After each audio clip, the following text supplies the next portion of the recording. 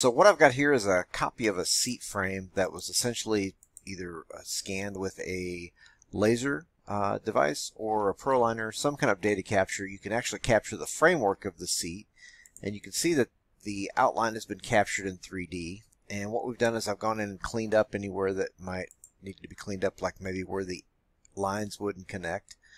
Applying a mesh to this is as simple as taking the MPanel Production tool 8.0. I'm going to go to add a mesh between 2, 3, or 4 edges, and I've set the density to something like 25. And simply by clicking on the button, clicking the bottom, the right, the top, and the left hand edges, again bottom, right, here I'm going to select this curve for the top and the left hand edges, automatically will place the meshes on this framework. Down here, and you can see there, actually, let's swing around. Let's say that's the bottom, right, top, and left hand side of the back. And then for the sides here, it's really as simple as doing the same thing. And finally, for this very top piece right here, I'll pick the bottom, I'll pick the right edge, the top edge, which is the curve, and the left edge. And every time if it sees something close to it, it's going to give me an option, and I'll pick the curve. And so what you can see here, and I've still got a couple pieces down here on the bottom, but let's take a look here at a rendered mode. And certainly we can see what we've done so far, and there's only 2 pieces here left. Might as well finish those up. We'll say that's the bottom, that's the right side, that's the top, and the left side. Fills in the mesh, and bottom, right, top, and left hand side. Okay, great. So what we've done is we filled in that mesh, and we've done those completely. So another nice tool here. I had a full copy, but I wanted to show you here that I can actually go to the select tool, and I can just say I want to select the meshes. And certainly by selecting the whole chair, let me select everything, make sure I get the whole chair, but then run the selection tool. It actually selected 10 meshes out of that, so I can copy those meshes. And just let me copy those forward.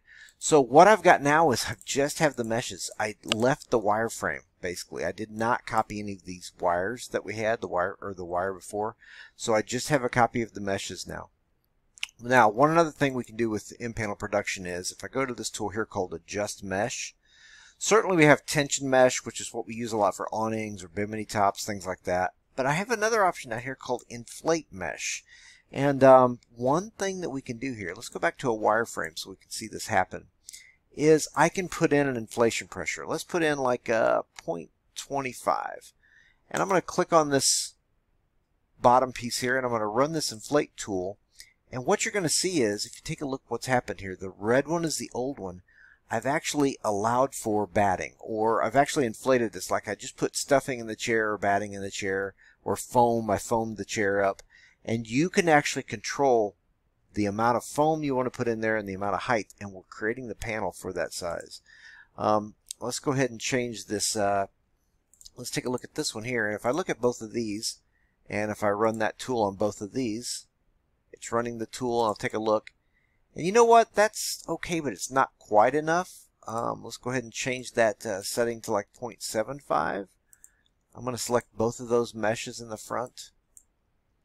I'll run the tool again, and certainly now we actually have a much nicer foam or batting situation there with those. Let's grab all the 4 sides of the mesh. Let's grab this edge, this top edge right here, the front.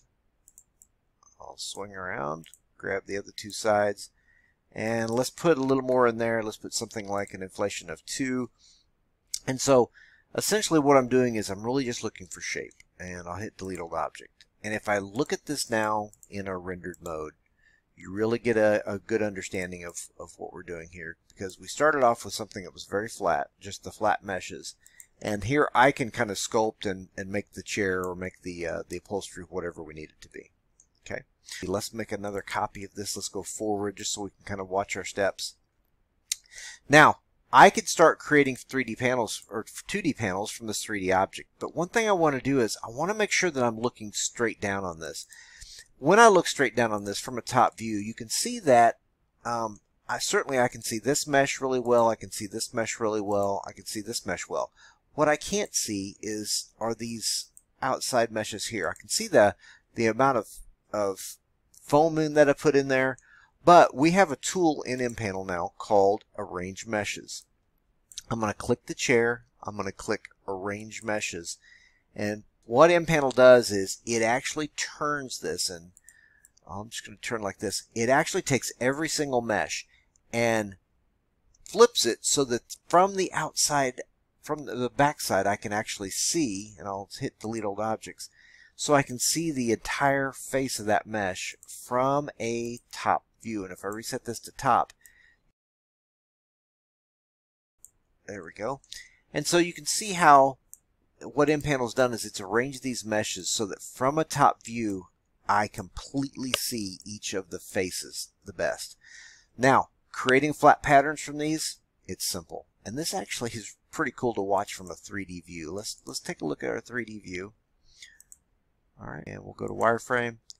I'll select all of the components of this, and I'm going to come over here and I'm going to select panel a mesh. I'm going to say I want one panel from each mesh. I click the button one time. All these 3D shapes are flattened into flat 2D panels. Simple as that. Hit delete old objects. So here we have a full set of the patterns. Now, one thing we need is we need some seam allowance on here. Certainly if we're going to seam these together, these are the full size, but there's no seam allowance. Let's grab each one of these here, and I'm going to go to our seam allowance tool. I'm going to click on it one time. That gets it up here. I'm going to say on all of these, I want a 1/2 inch on all 4 sides, and I want 3 alignment marks on each side, and a normal seam. I've clicked all those. I've clicked the seam allowance tool, and instantly a 1/2 inch of seam allowance is applied. If I put a dimension on this, you'll see that that's exactly 1/2 inch, and I have alignment marks. You'll see that I have 3 alignment marks, one in the corner, one in the middle, and here. I can place whatever number I want in here, and it will generate that number of marks on here. I also have the ability to put custom marks wherever I want. Maybe if there's a snap or a certain zipper or something that goes in here, I can absolutely do that. Now for these other ones, let's say we want a 1/2 inch everywhere they're going to attach to this, but on that bottom edge, I need to wrap under the seat. Let's say that needs to be a 2-inch seam. And let's say we don't need alignment marks on that. So I'm going to click each one of these. I'm going to run the seam allowance tool, and what you'll see is that here I've added a full 2 inches. If I go to my dimension, say align from here to here, I've got a full 2 inches here and just a 1/2 inch here. So I have the ability in an MPanel to put different seam allowances on every single edge of my panel. Hit delete old objects. Delete old objects. It leaves the old object as red so we can see what we've done. Certainly I can come in here now if I wanted to number each panel. I could place a number on them with a tag, or I could place a number inside. For this example right here, what I'm going to do is, let's say this. I've got a piece of fabric here, and if I dimension this, let me put a linear dimension on it and see that from here to here I've got 60 inches of fabric. So a 60-inch piece of fabric.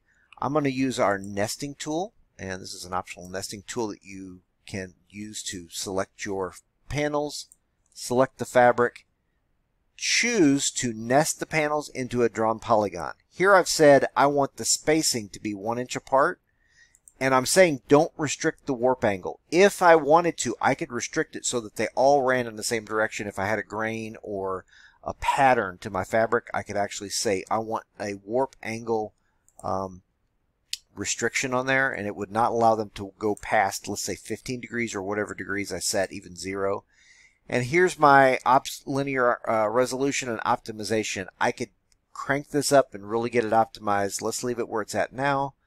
Let's run the nesting. It's thinking about it, and we are nesting 10 panels into 60 inches of fabric.